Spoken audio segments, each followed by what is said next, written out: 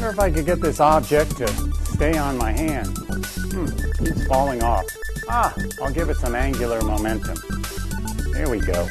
Let's see. Sure enough, look at that.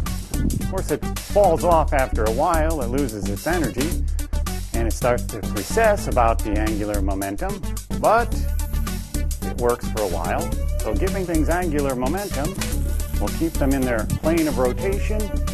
Really interesting effect. Now I'm going to try a tire. So we've got a tire over here. A friend of mine said, angular momentum. I saw something about a tire, Professor. Can you tell me how that works?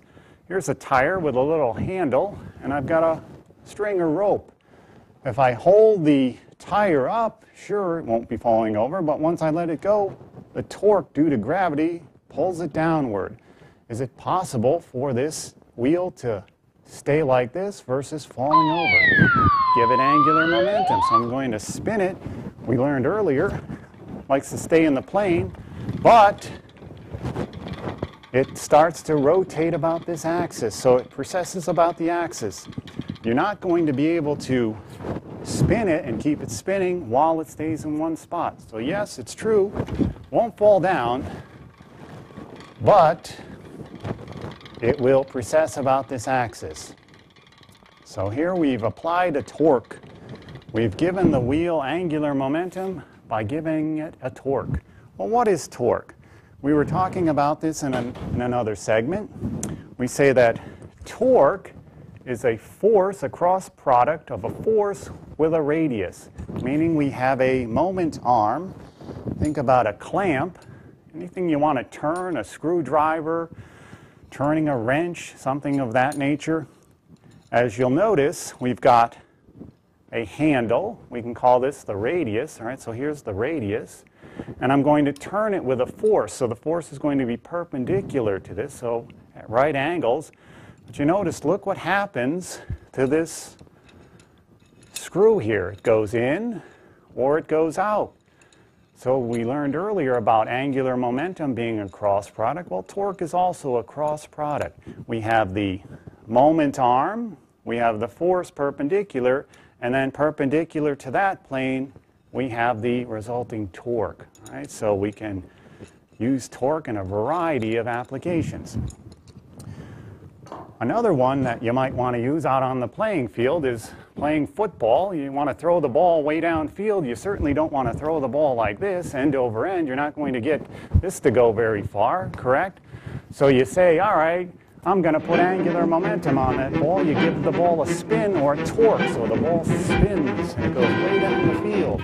Okay, maybe 70 yards. All right, so I'm going to go way back. And give it a good torque. Oh! Watch out over there. Okay, so torque. What about torque? You ever watch a helicopter go up? Here's a helicopter. The helicopter blade is going around. Okay. The problem is when you spin something, here this edge is catching. When you spin something, if you don't have something to stabilize the helicopter, meaning a blade in the back that spins, you're going to have a counter torque. So the helicopter would spin in the opposite direction. So the two things would spin opposite to each other if you don't have a stabilizer rotor in the back. This is kind of a dangerous toy, but it really shows this counter torque idea. Be careful with this toy.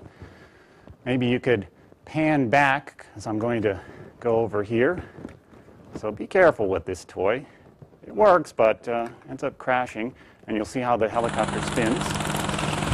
So as you can see, the helicopter ends up spinning wildly in the opposite direction to the blades. So you need the rotor in the back.